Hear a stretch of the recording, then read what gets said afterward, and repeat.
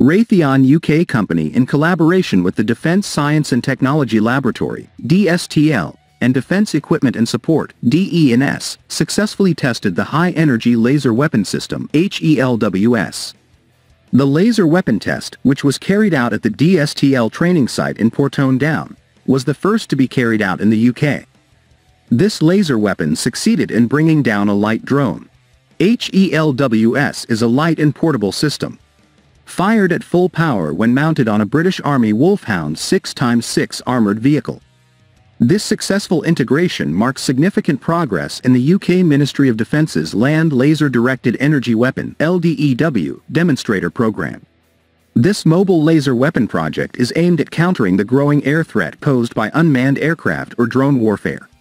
This HELWS variant is specifically designed to neutralize unmanned aircraft and is compatible with existing air defense systems, including radar, command and control, and other platforms.